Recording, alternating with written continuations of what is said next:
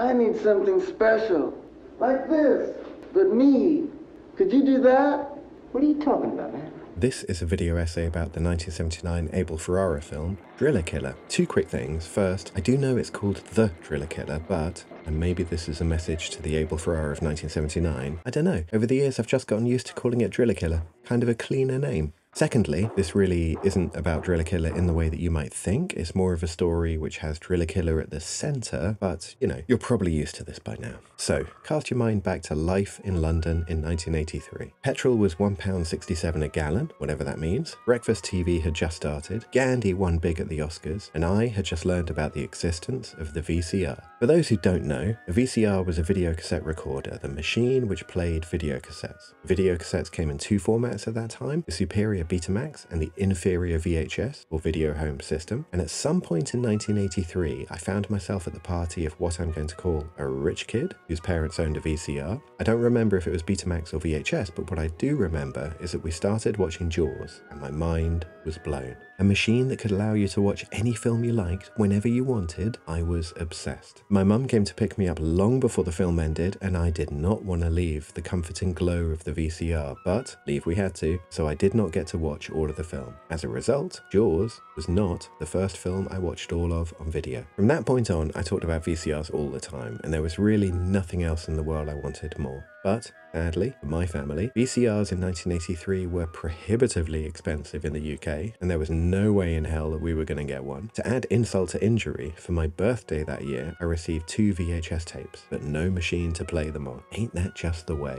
And then, as luck would have it, some new neighbours moved in upstairs. Now, 1983 wasn't just a good year for Richard Attenborough, it was also a good year for punks. And the neighbours who moved in upstairs were 3 punks. We developed a kind of me casa, Sue casa understanding with these people, and pretty soon we were all moving freely upstairs and downstairs between the 2 flats. I do not have any photos of this period, so I'm choosing to illustrate it with some images from the UK TV show The Young Ones, because it really was like that, trust me. My stepfather at the time was a roadie for Hawkwind, as well as other bands, and we spent a lot of time hanging out with bands and their friends. I even spent a whole night selling tickets to a Damned concert once, and this guy was one of the many people who used to look after me when everyone was busy. True story. Anyway, the VCR. So eventually the punks upstairs got hold of a VCR. Lord knows how. Oh, have we got a video? If anyone else asks me that question. Oh, have we got a video? Yes, we've got a video! But I was given the okay to go upstairs and watch the 2 cassettes I'd received for my birthday anytime I liked. As it happened, the first time I took our punk neighbours up on this offer, they were just about to watch a film, and I had to watch the film with them and wait until it was over before I put my tapes on. And that was how, in 1983, the first film I ever saw on video ended up being Abel Ferrara's Driller Killer. I should point out that these were the very next 2 films I saw, and when you put these 3 films next to each other, well, don't know, tells a bit of a story, no? One of my beliefs in general is that it is difficult to untangle our experiences from the films we watch, and also that we're somewhat made by the films we watch, or the films we like, at least. What does it mean for these to be the first 3 films that someone watches on video? I don't know, I'm sure you have thought so. I didn't remember a great deal from watching Driller Killer. Really, it was only this scene that played out in my head over and over again in the years that followed, and I can only really show you a little bit of it because I've made this weird rule for myself that I'd rather not feature bad language and violence on this channel. Fans of Ferrara, just wait a little, we'll come back to this. But I'd like to talk about something else first. Now, you may remember me telling a story previously about my 1989 quest to find the scariest film ever made, and how it ended, weirdly, me picking up a copy of the Andy Warhol film Lonesome Cowboys. I want to come back to this quickly because I only told half the story, and Driller Killer is kind of key here in a way. So we left off with me renting every horror film from my local video store in a quest to find the scariest film ever made, but failing. One of the reasons I failed was because in 1989, what we think of as the scariest films ever made were not available in the UK, and it was because of this lady. Born in Nuneaton in Warwickshire in 1910, which makes a lot of sense, Mary Whitehouse formed the National Viewers and Listeners Association, the NVLA, in 1965, and began a campaign to clean up British television. To be honest, I was completely unaware of any of this TV stuff that she did, but what I was aware of was the NVLA's work in the 1980s, focusing on videos available in the UK. She coined the term video nasty about a select group of films that she took against, and through the NVLA, she campaigned hard until the Video Recordings Act of 1984 was introduced and a number of films were banned in the UK on video. Subsequently, in 1989, when I was looking for the scariest films ever made, they simply weren't on the shelves anywhere. But I had books, lots of books, and I found out what these films were, and I put the word out that I was interested in seeing them. As luck would have it, one of these films, The Exorcist, was still having a weekly midnight screening at a cinema on Baker Street every Friday night, and me and a friend went to see it. Imagine being two young teens and seeing The Exorcist, a banned film, and a midnight screening on your own. What a thrill. As it went, The Exorcist wasn't really my thing, but I enjoyed the hell out of the experience anyway. So the quest continued, and finally, word reached someone, and a friend of a friend of a friend of a friend managed to get me 2 films on VHS, which I received in a plastic bag one day, had about a week to watch them before returning them. These 2 videos were completely blank, no labels, no markings of any sort whatsoever. I knew what was on them, but to look at the tapes, you would have had no idea. They radiated an ominous quality which is difficult to explain. These were contraband, outlawed. The first tape I watched contained Sam Raimi's 1981 film The Evil Dead. This film had a lot of baggage for me because a good friend of mine at school had seen it. Spoke about it often. Additionally, one time when he and I had gone to the cinema together in 1987, he had snuck into a screening of Evil Dead 2 just for a few moments and achieved legendary status with the tales of what he'd seen on the screen. The Evil Dead was obviously wonderful, but it still wasn't that terrifying experience I've been looking for all summer. But fear not, because there was another.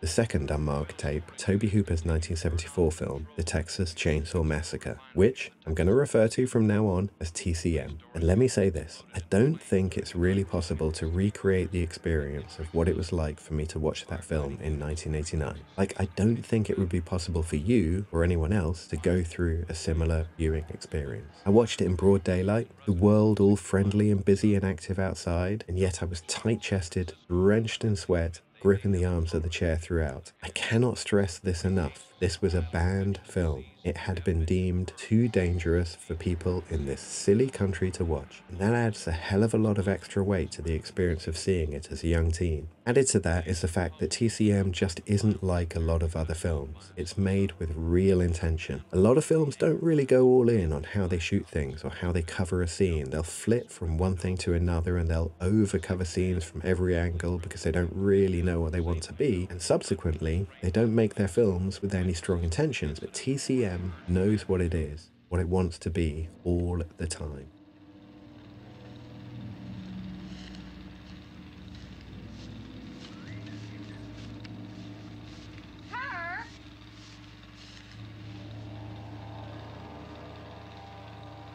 And then there's the sound. Possibly more than any other film I'd ever seen, TCM really taught me a lesson about sound. Sure, it's low budget, shot on 60mm, with a cast of largely amateur actors, but there's nothing cheap or amateurish about that soundtrack. In fact, the film's editor, Sally Richardson, found the film anything but scary while she was editing it. But after the sound had been laid into the film, she suddenly no longer wanted to be working on it alone anymore. It changed everything.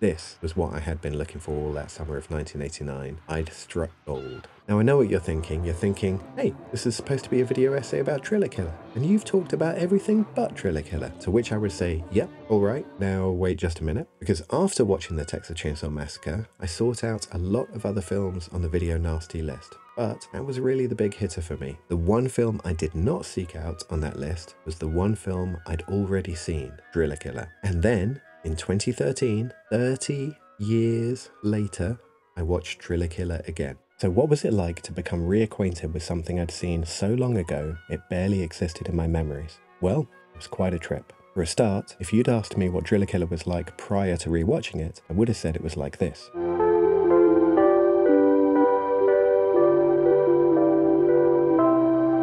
But upon rewatching it, I learned that it's actually like this.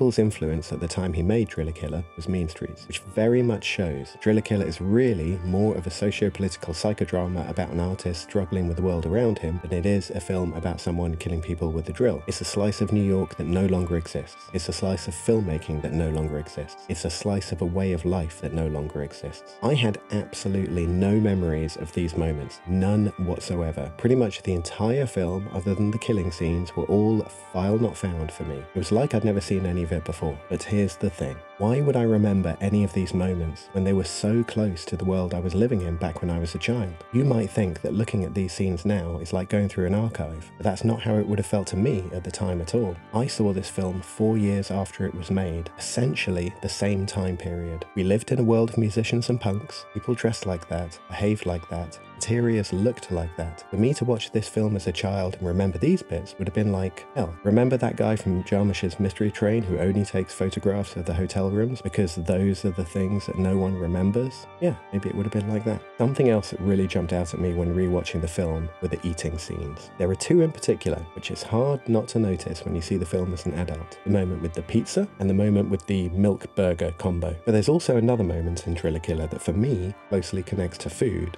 and it's this bit. It's a present for you and your girlfriend. It's a rabbit. Hey, you know how to cook it? It's delicious.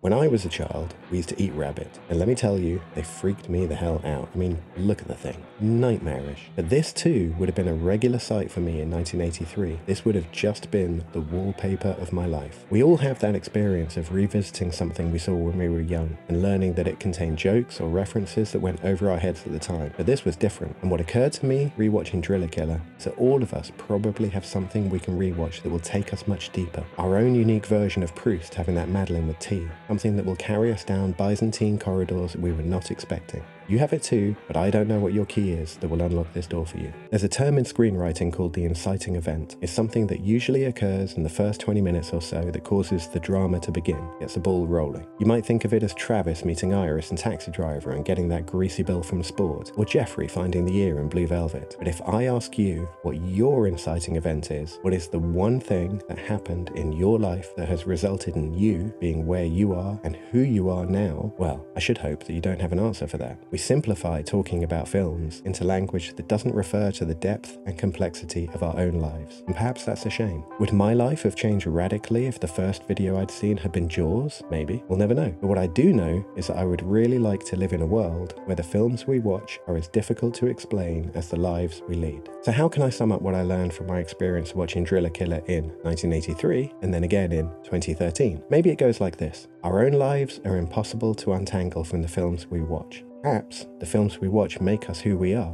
Nothing is simple, everything is complicated, and I would love you to go on a journey like this too. Payment of the full amount for telephone service is required by this date to avoid interruption of your outgoing service. And 5 days later, termination of your incoming service.